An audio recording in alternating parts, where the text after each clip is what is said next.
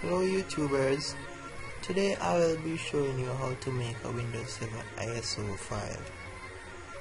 First, you open Power ISO.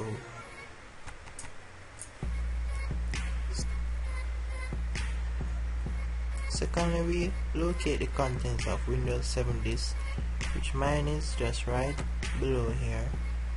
So you find yours and open it. And thirdly, copy the files into Power ISO.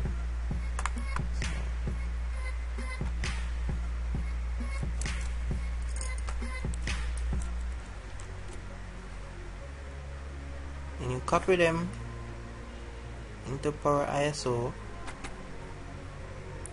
like that. And next you click File,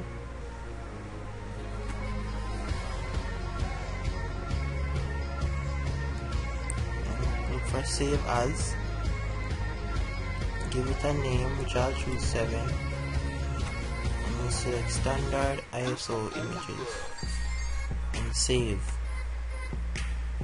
And here you will have the files converting now, and this will take a while, so I'll pause this video and get back to you when it's finished.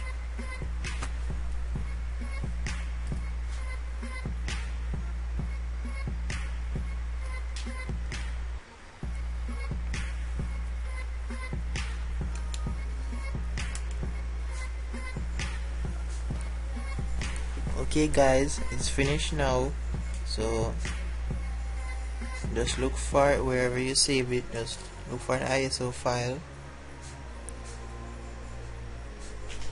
and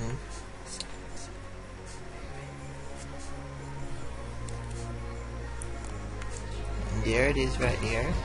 And remember guys, remember to subscribe and like, and there will be a link in the description below, so you can just download. Until next time,